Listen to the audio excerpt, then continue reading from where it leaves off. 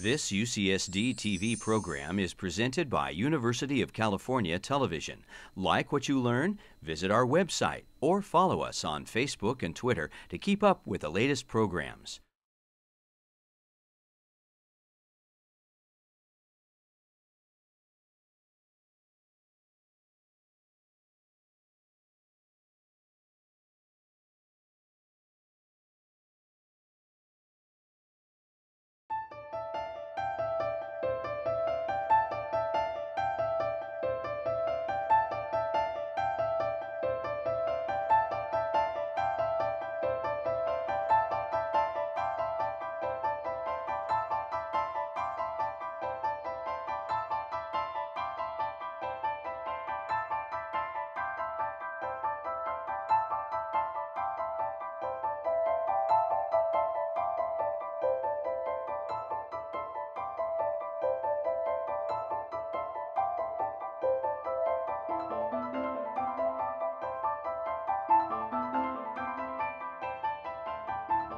Because of my strange accent, I thought that I will add a few written slides so you can see what I'm going to say about.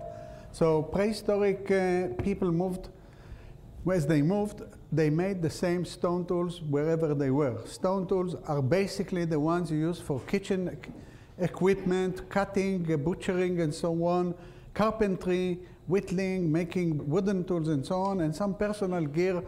So the way you do your stone tools is the same like language. From early age, you learn how to do it, and you keep the tradition. And I would like to point out that some of this tradition in the last 400,000 years, if not more, lasted for a very long time, and we have for this the archaeological evidence, because 80 to 40,000 years is not something from short from the moment of the Industrial Revolution to the iPhone age or to the smartphones.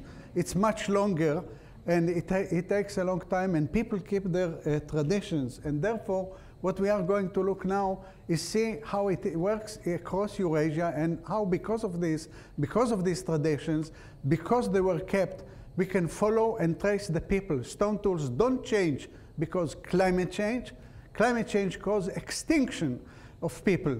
And climate change doesn't cause necessarily any evidence for change in stone tools. The same is the environment. It doesn't matter what environment you are, you still need your kitchen, carpentry, and personal gear. So forget about environment and forget about climate change. So here, good. So here is one example.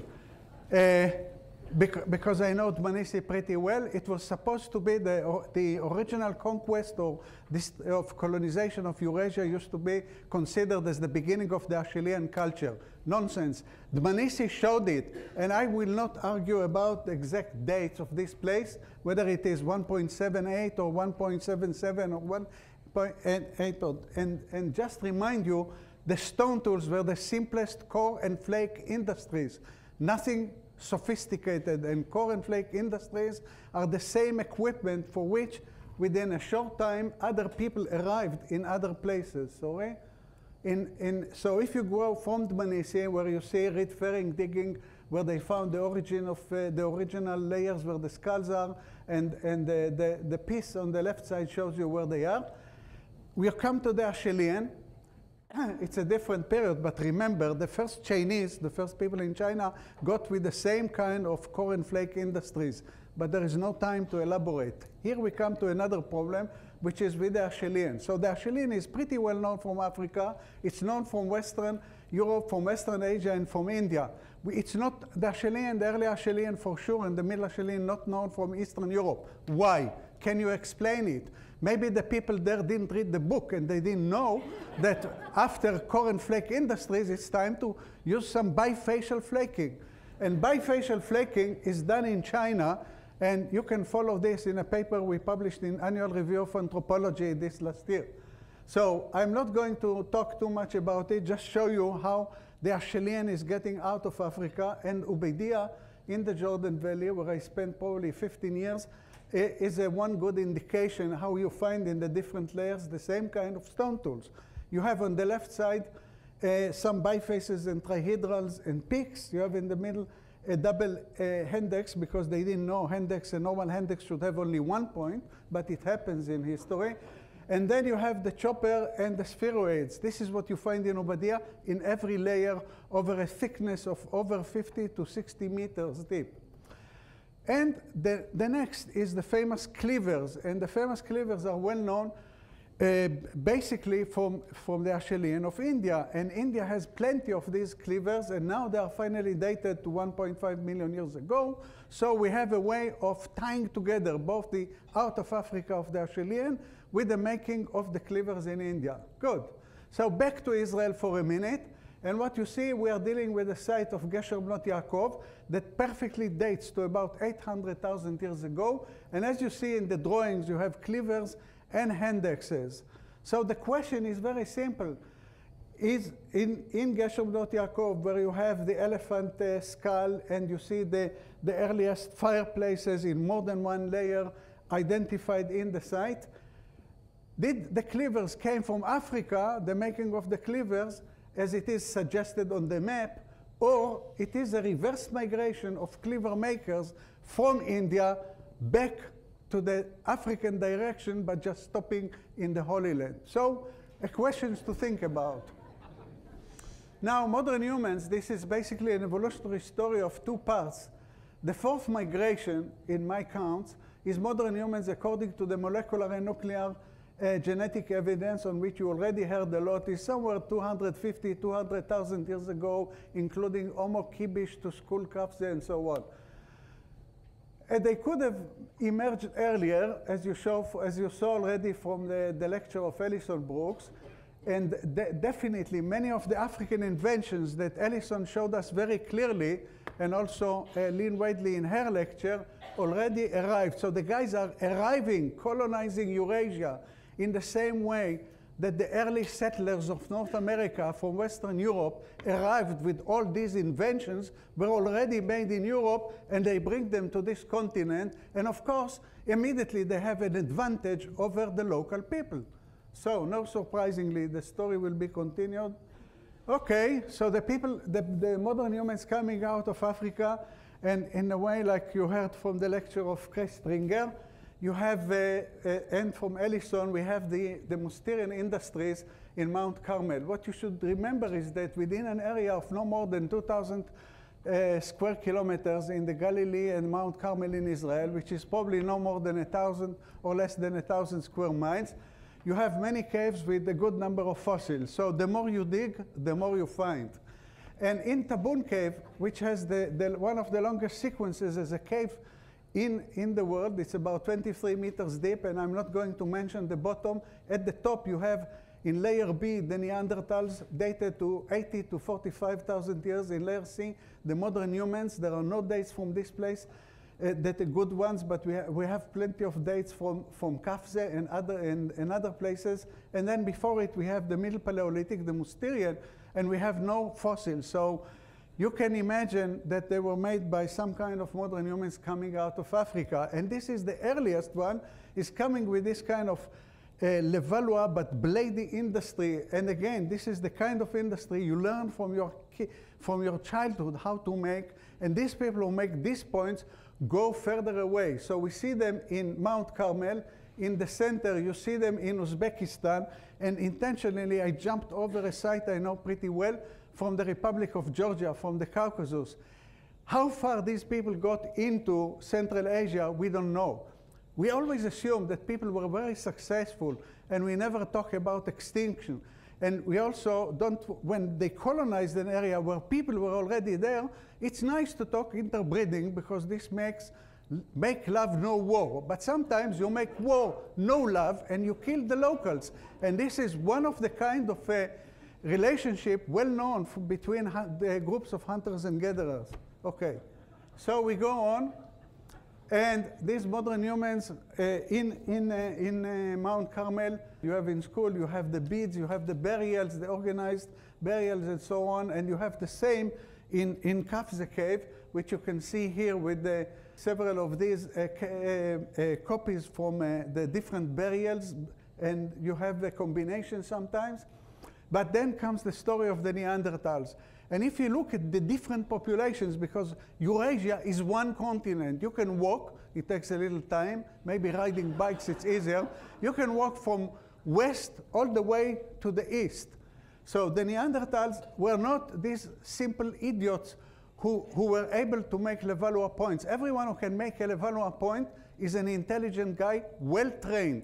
And if you don't believe me, call my former student, Metin Eren in UK, and he will tell you that it takes more than a year to do real Levallois industry by practicing it every day for 6 hours, something that only a graduate students can do, of course.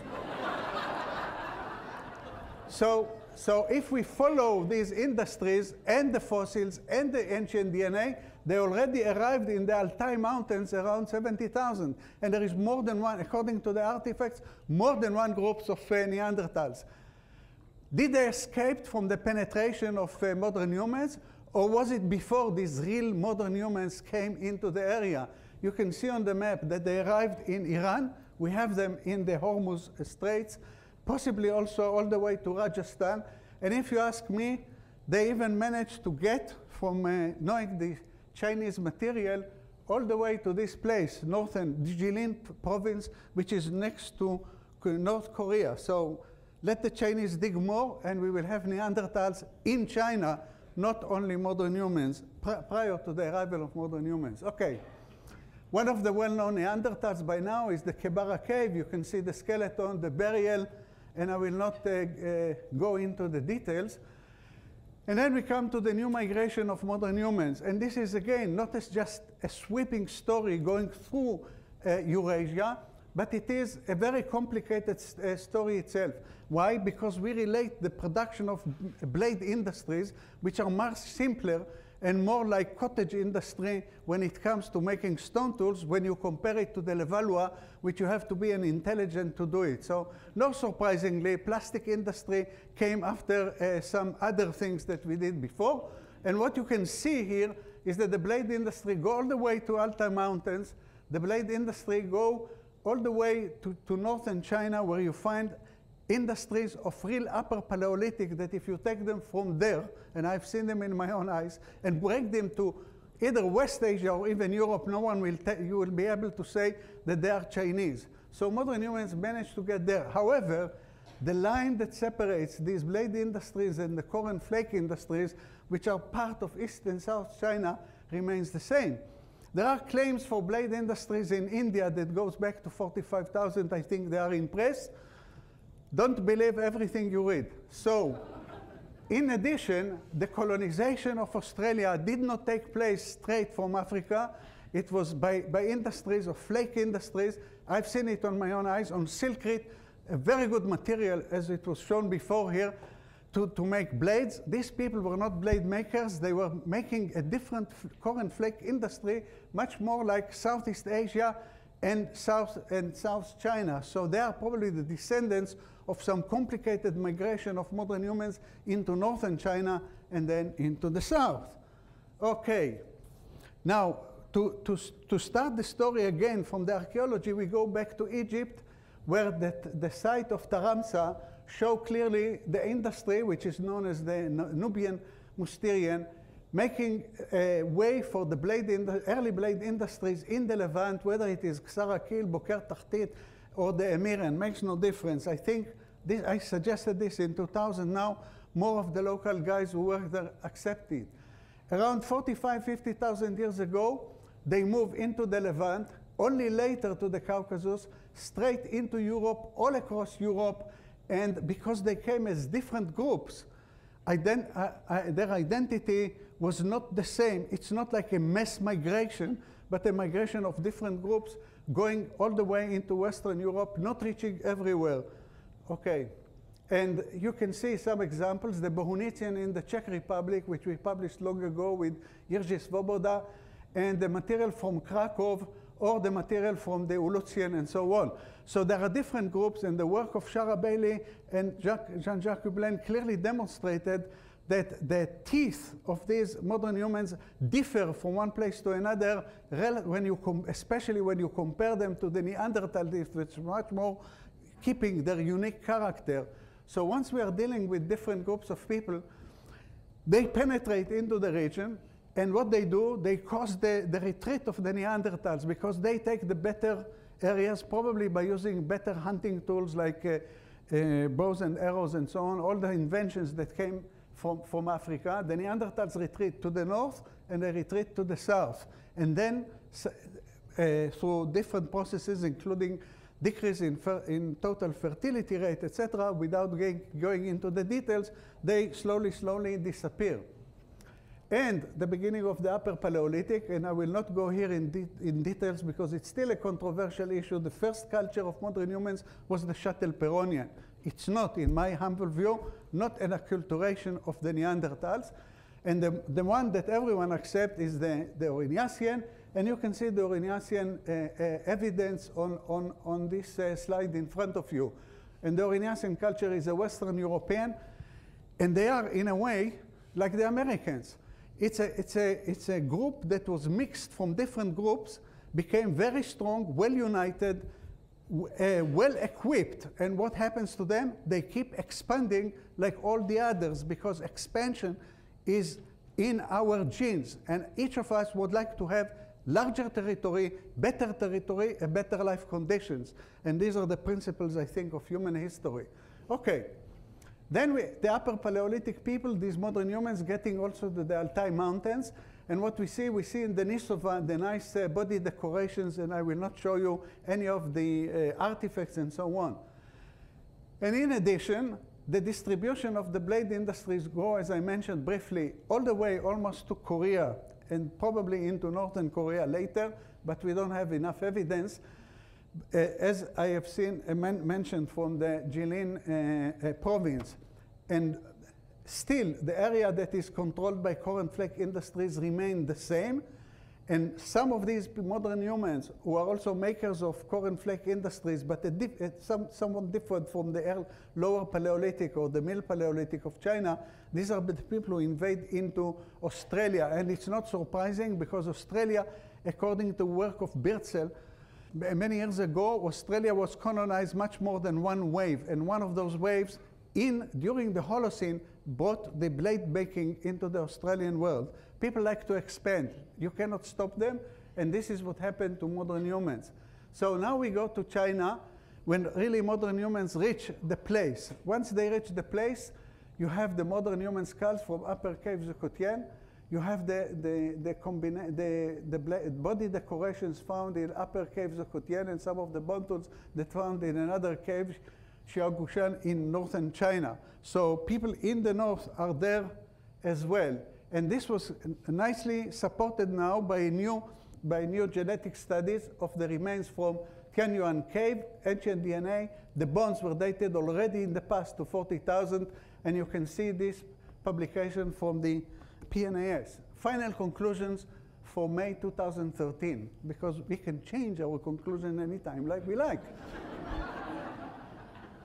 The more we learn, the more we know, the more we redesign our conclusions. So what we have is the dispersal routes of modern humans can be traced archaeologically, but this takes time, careful archaeological fieldwork, detailed stone tools analysis by experts and not by amateurs, and prompt reports.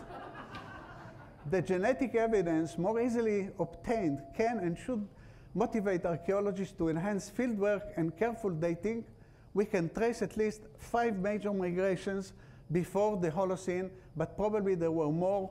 Back migrations occurred, and we should try and identify them as well. Thank you all.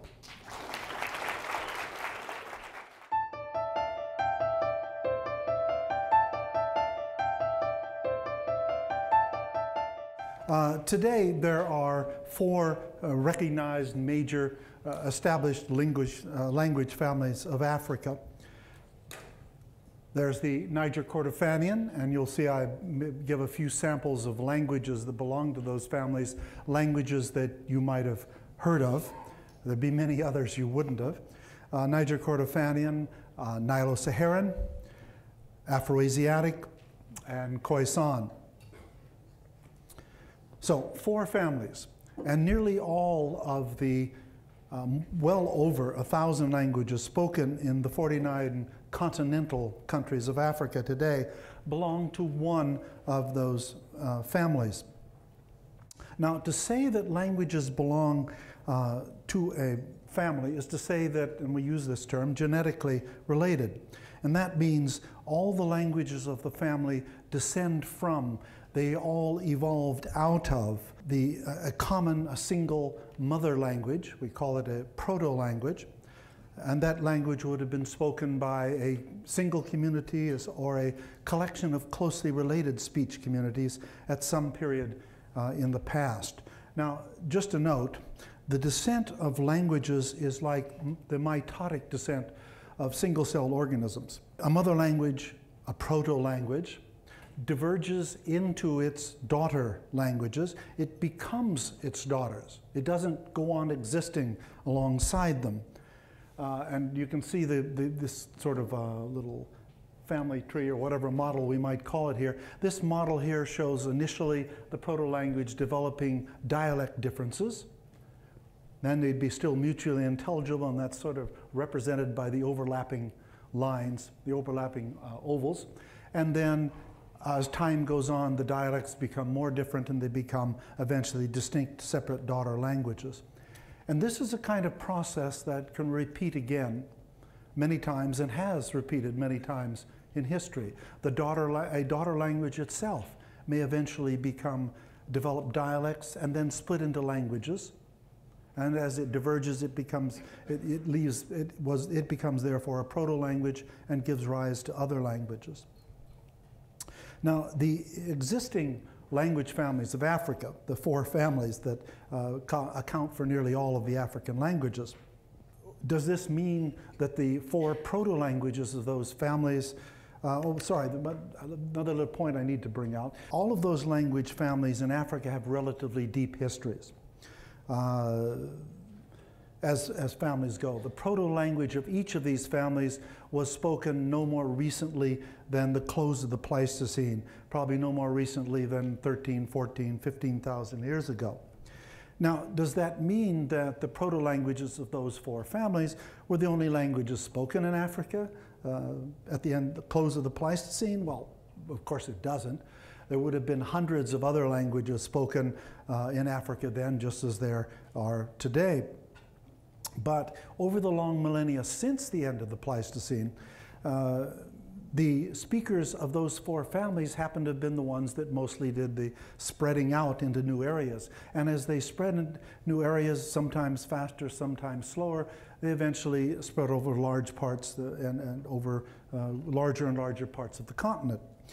Now, as they gradually expanded into new territories, they incorporated eventually the people already living in those areas into their societies. And so as a result, the other languages that might have been spoken in the late Pleistocene in Africa eventually passed out of use. They became extinct. Well, perhaps not every one of them. There have been suggestions in recent years of 4 languages that might go back separately, that stand outside the major families, 2 of them in West Africa, 1 in Ethiopia, and it's also been proposed by quite a number of scholars think that Hadza shouldn't be included in the Khoisan language family, which I would put it into, and that it should be also understood as another separate line of earlier linguistic descent in the continent. There is now a particular feature of how languages evolve that allows us to extract historical information from them. And it works like this. Changes take place over time in how people pronounce the words of their language. You are familiar with this just by listening to people speak different dialects of English. But here's the key point. These sound changes follow regular sound change rules. They operate according to regular sound change laws. And we can formulate these rules, and then we can use these rules to reconstruct back in time a lot of the greater portions of the lexicon of the words that would have been used back in the proto-language of this particular family we're looking at. So let me give you an example. I'll give you an example of a regular sound change involving Spanish and English. English and Spanish belong to the Indo-European language family. They are daughter languages, descendants of Proto-Indo-European, the mother language of the Indo-European family. Now, in English, the original consonant that we reconstruct as a Proto-Indo-European, we'll just say P here, regularly became F. Spanish, on the other hand, maintained the pronunciation of P down to the present. So what I'm going to do is give you an English word, and you'll see how these cognates go. Yeah, it's got a P, doesn't it? Okay. Well, we're looking at one sound correspondence, not all the other ones in the word. Now, we think obviously of pescado, as I hear people saying too, but think of pez, which is the more direct cognate. Pescado is the caught one. It comes from pescar, to fish. Another one you can get quickly, right? And the preposition for? Yeah, both para and por come from the same ancient root word as English for. They just came through a little bit different sound change rule history. Yeah, people got that. Poco, good. Don't necessarily think of that. Poco has a suffix added to it. It's the po part that's the same as the English word few. So you also have to be able to take words apart. Now, these are examples, just one consonant, P, and just in one position, the beginning of a word. If a P might have occurred in some other part of the word, you might have a different regular sound change for it. So you have to look at all those sorts of details. And there are regular sound change rules that explain the vowels, the difference of vowels, outcomes, and the other consonants in the words. It can become quite a complex and involved matter, as you might imagine. So not something we can go on looking at more today. But once we discover, once we work out the sound change rules, we can do, as I mentioned before, we can begin to reconstruct something of an approximation of what the original word would have been and what its meaning would have been in the proto-language. Here's how we reconstruct the root words that lie behind the Proto-Indo-European words, that lie behind those cognate words that we have listed here on our scene, on our site here. It's not just words like this, though, that we can reconstruct. We can reconstruct words that tell us about the culture, about the ideas, about what people knew and believed. Just to choose one example, in each of the African language families, we can reconstruct words to their proto-languages that show that the people who spoke them knew of bows and arrows. And here are the materials from the 4 families. You might have a couple of consonants that look strange to you down in the Khoisan. Those are click consonants I'll have something to say about later. And you notice actually Khoisan, another piece of information, we have a word, we can reconstruct a word for arrow poison. So we know something about their technology, a particular thing that's likely not to show up in the archaeology. So reconstructing ancient lexicon can allow us oftentimes to reconstruct things in culture that maybe won't ever turn up in the material record. It adds to our knowledge. It's an additional independent source of information. But the information from these 4 families each takes us back only to the late Pleistocene. In the case of Khoisan, maybe a little older, maybe 20,000 years ago, a little bit earlier than the other 2, the other 3 families, I mean. But that still leaves the question, how do we connect up back the previous 30 to 40,000 years, back to, say, the period when humankind began to move out from Africa across the rest of the world? Well, the 4 proposed remnant languages from the earlier periods, it's too bad they're so few. They might eventually give us a little information, but so far they haven't been properly studied in that way. But there is another kind of evidence that's come out recently that's informative on the early evolution of human language. A recent systematic study has shown that the dispersal of humans out of Africa was accompanied by a recurrent trend toward the simplification of the consonant systems. There are individual exceptions, languages which over the history developed a little more complicated consonant systems. But overall, the pattern has been that the farther human beings moved from Africa, the less complex, the simpler their consonant systems tended to become. The most complicated consonant systems left today are in Africa. The simplest system of all, with just 8 consonants, is in the Hawaiian language, spoken, notice, at the far end of the farthest end of human movement into the Pacific, as far as you could get from Africa. So even individual cases kind of back up that sort of insight that this particular article discovered, the writer of this article. Now, there is a reason why history should tend this way in consonant systems. First off, some kinds of consonants are easily recreated by new sound changes in a language. So you might have a consonant, a particular consonant, or a set of consonants that might get lost from a language in the course of its history. But centuries later, there might be new sound changes that would recreate those sounds. And I'll give you an example here, recreating a lost consonant, by looking at the Germanic branch of Indo-European. English is a Germanic language. In Proto-Germanic, the ancestral, just the Germanic languages, the original, what we reconstruct as K in Indo-European, became H. So it looks like K is gone. But around, through somewhere in the same broad period of time, another sound change law operated that created new Ks in Proto-Germanic by changing earlier Indo-European G into K. So you have one sound change that might eliminate a particular consonant, but another sound change rule later on coming along and recreating, bringing that back into the language. But on the other hand, there are consonant systems, quite a few subsystems of consonants, categories of consonants, which once they are lost, do not get replaced or may be very hard to ever be recreated again.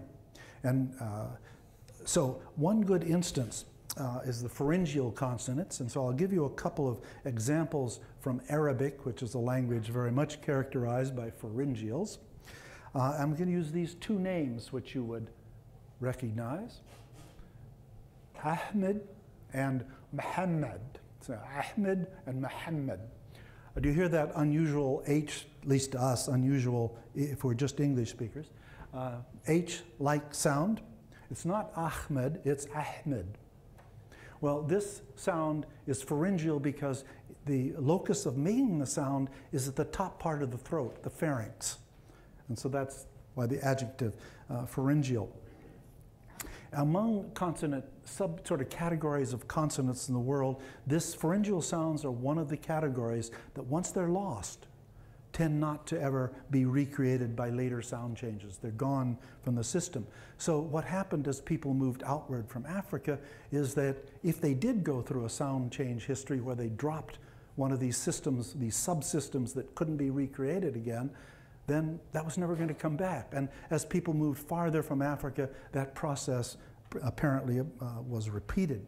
And so the result was that the farther you got from Africa, the fewer of these kinds of unusual, what we would think in English as unusual consonant subsystems, disappeared, and the simpler the consonant systems became.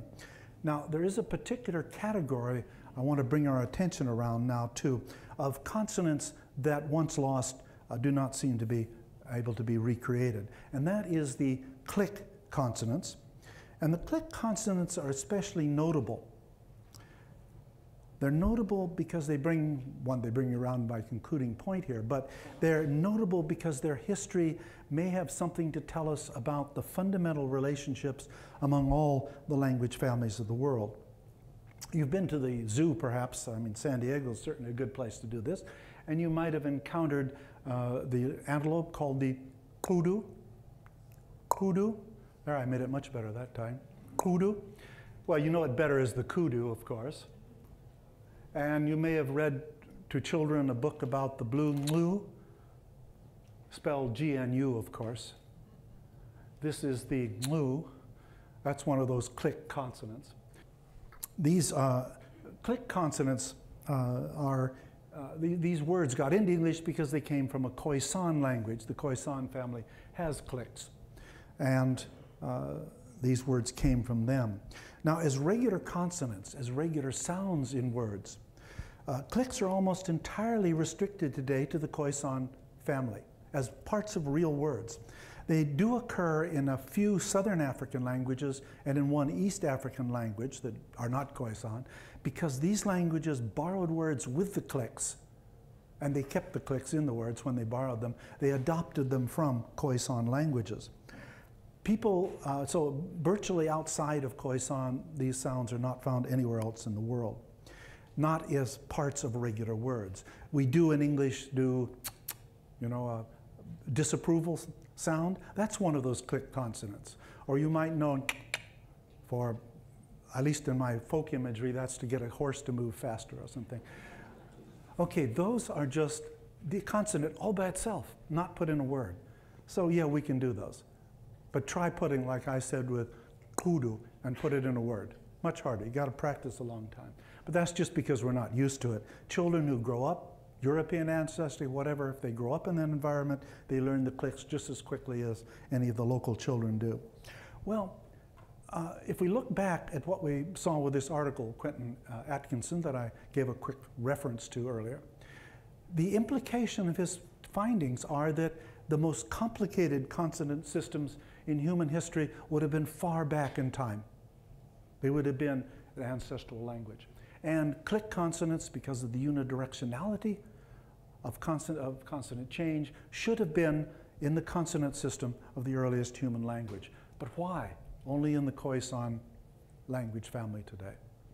Well, late Russian linguist Sergei Starostin and I came up separately and then talked about it with each other with a conclusion about why this might be. And our conclusion, and this is wrapping up what I have to say, was that our proposal, not a conclusion, but our hypothesis, our proposal, was that the languages of the world today belong to just two deep time macro families. Khoisan, what we proposed is that Khoisan is the last remaining representative today of one of those macro families. This was the macro family that spread across the southern parts of Africa.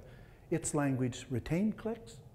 The rest of the languages of the world belong to another big macro family. All the rest of the languages, the ancestral language of this family lost clicks. That gave us a parsimonious explanation, one period in history with a loss of clicks.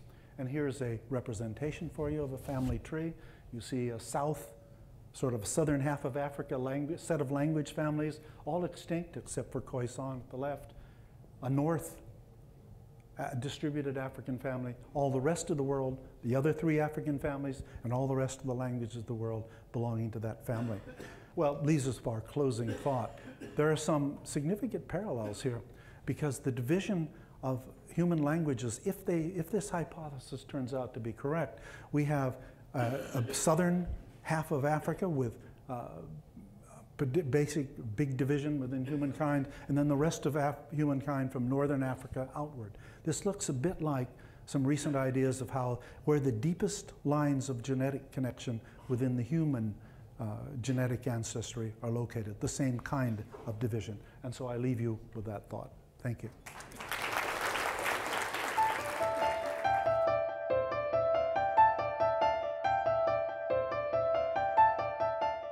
Good afternoon. Thank you very much for the invitation to speak to Carter. I'd like to begin, as I do in my adopted homeland, Australia, by acknowledging the native tribes who were once the sole owners of the land on which we are meeting. Archaeologists should always be mindful of and respectful about the indigenous people whose past we study.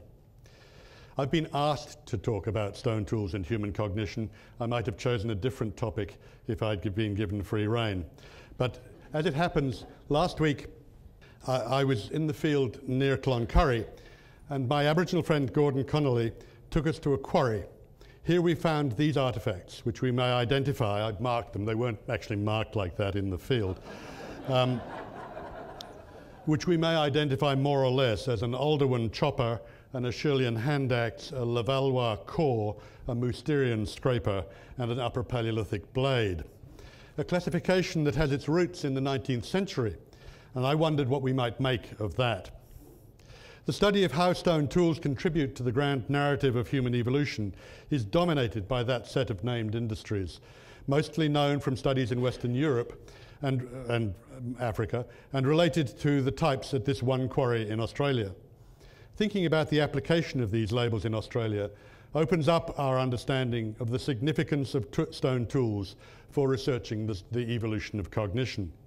The study of cognitive evolution must go beyond the artifact forms that allow these labels and classifications. So to develop this argument, my talk has 4 steps. We need a definition of cognition, or we will not know what we're talking about. Everyone thinks cognition happens in the brain, so we need to say something about brains. And if we're talking about the evolution of cognition, we need to talk about changes in brains. Then, if we want to understand the evolutionary processes, we need to think about how human cognition is different from that of our common ancestor with other apes. And finally, we need to think about how cognitive changes can be inferred by understanding stone tools. I argue that the processes involved with stone tool making and use were one of the selective contexts in which cognition changed. And I've got to do all that in 18 minutes. George Miller originally defined cognitive science as aiming to, quote, discover the representational and computational capacities of the human mind and their structural and functional realization in the human brain. Implicit in this definition is the understanding that we cannot understand the mind simply by looking at the brain. We need to look at representation, computation, and function, not just at structure. Increasingly, there is an understanding that cognition is also a product of interactions of people with other people and between people and things. Brains do not fossilize, so any statement about structural and functional realization in the remote past is an inference from the fuzzy evidence preserved on the inside of the skull. Going beyond the surface of the brain, understanding the capacities of the human mind in the past depends on inferences about past behavior using direct evidence from the archaeological record or from arguments about mental processes derived from observation of modern apes and humans. All of which means that there has been a lot of development of theory, much of it contentious, about how to interpret the interactions between the mind and brain in the past. Let us begin with brains. Brain size is an unreliable guide to anything. That's why I'm concentrating on it. And internal organization is more important. But I believe there is one important point about brain size. We need to consider the relation between brain size and body size. Big animals have big brains because they are big, not necessarily because they are somehow cognitively better.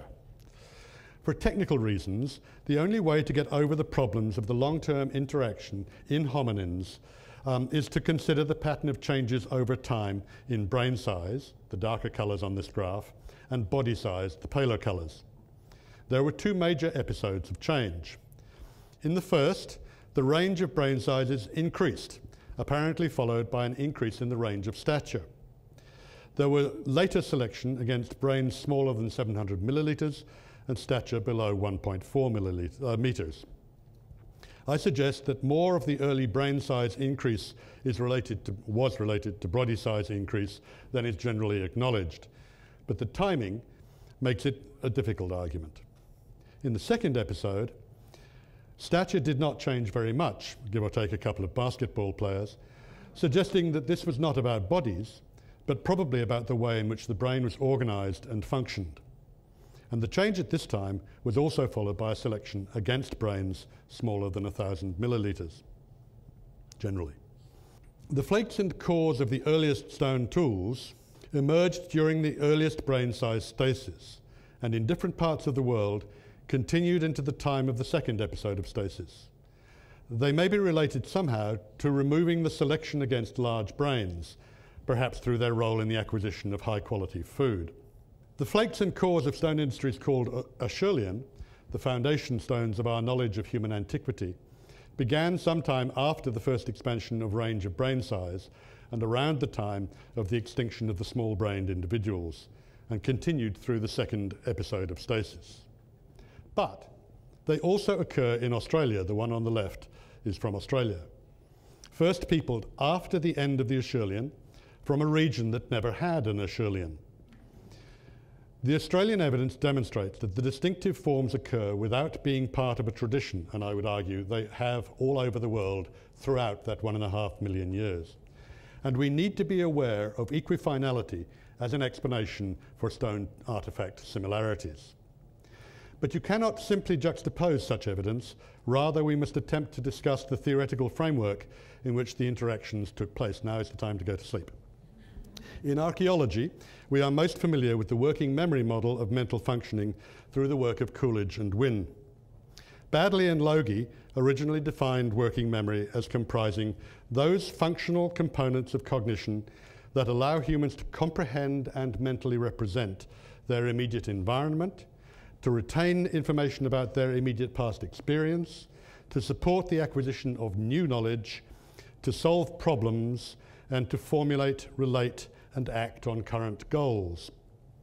They defined a multi-component working memory as having 4 subsystems: the phonological loop, the visuospatial sketchpad, the central executive, and an episodic buffer. A phonological loop is an essential component of the functioning of this model, and it is closely related to the use of language.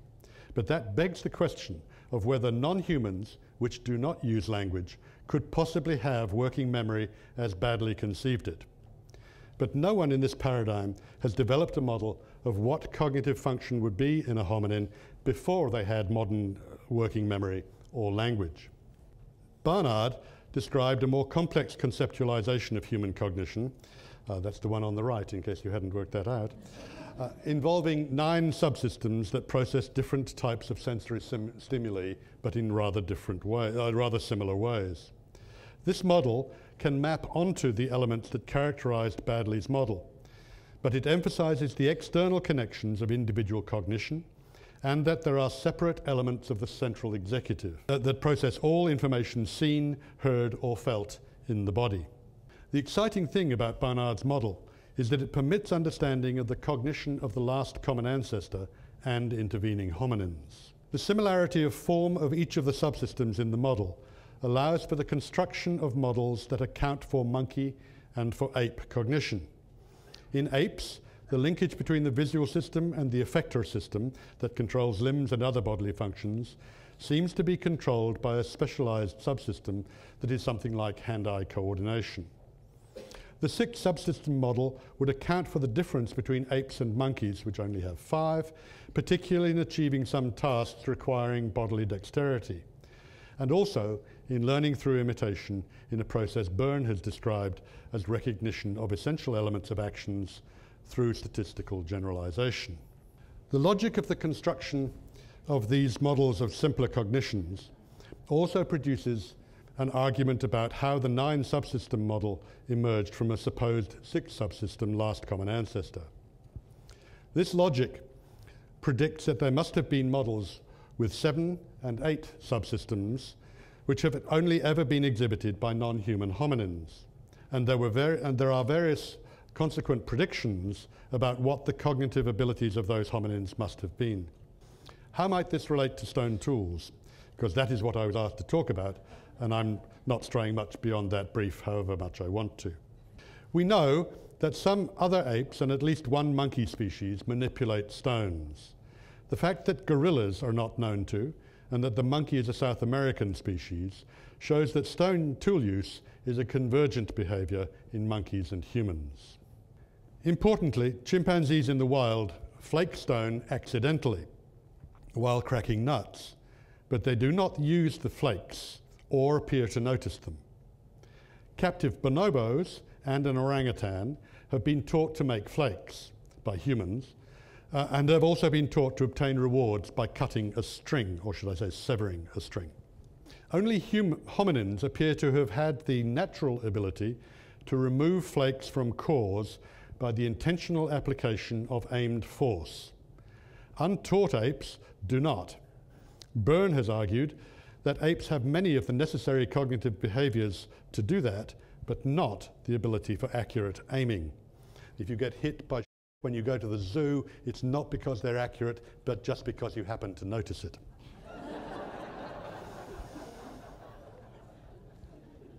I argue that they also do not perceive a need for cutting. A team led by Byrne argued that for many implicit roles, called semantic roles in Fillmore's approach to language, there is a great similarity between humans and chimpanzees.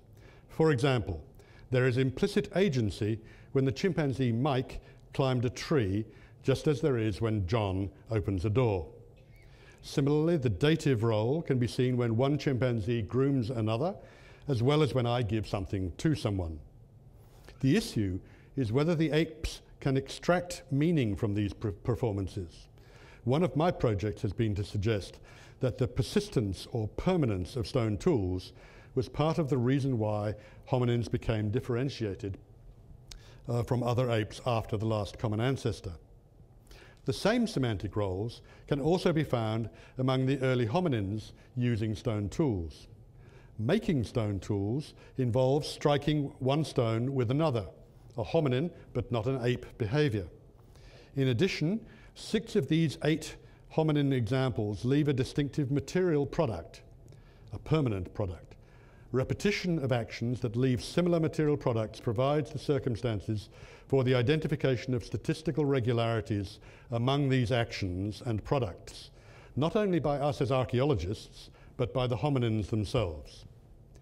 I would argue that this was the selective context for hominins to come to recognize the semantic value of such roles and hence to extract meaning in relation to them.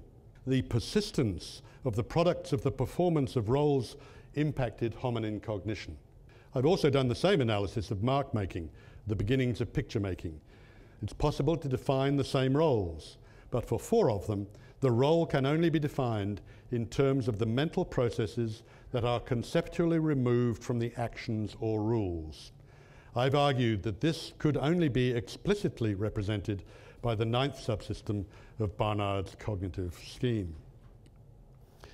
Various comparisons between ape and early hominin technology have emphasized the similarities, such as that between the digging stick and the termite wand. One comparison, this comparison by Bill McGrew, compared these 2 tools using Oswald's flawed methodology to suggest that the termiting wand of the chimpanzee, as being a single strand, could be compared to the Tasmanian digging stick, I would say, and also a medieval sword.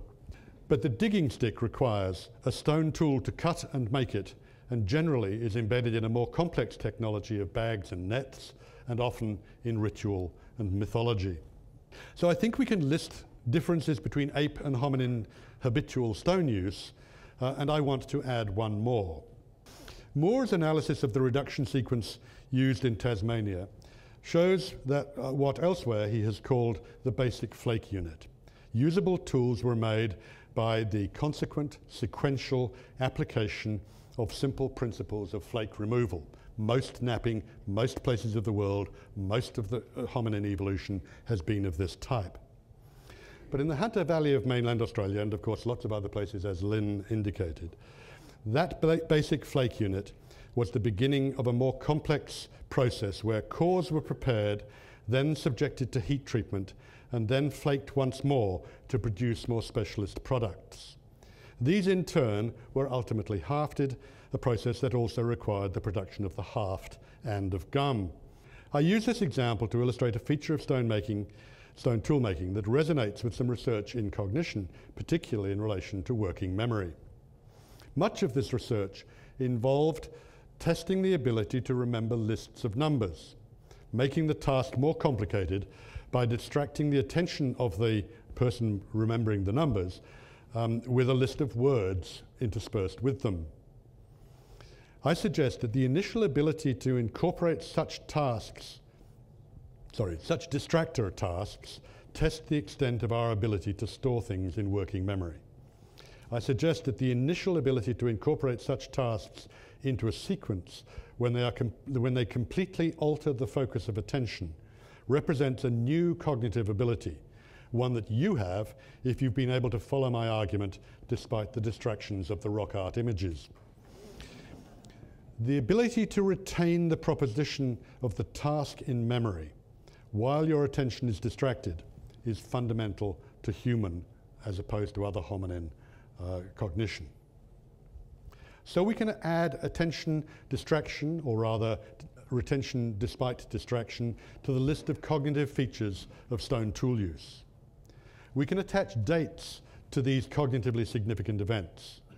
The ultimate attention, distraction, retention tasks were the construction of watercraft that brought people to Australia, where either the craft had to be assembled from disparate materials present in different places, or it had to be made by hollowing out a tree trunk with hafted stone tools, in either case for use with nets in another place. Tentatively, I offer the following narrative.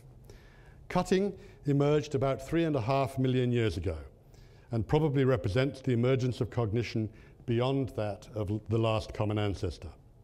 Napping is present by 2.5 million years ago and represents a clear distinction from the abilities of the last common ancestor in recognition of the capacity of hominins to divide the core into separate usable entities, and one of them having a further function related to third objects.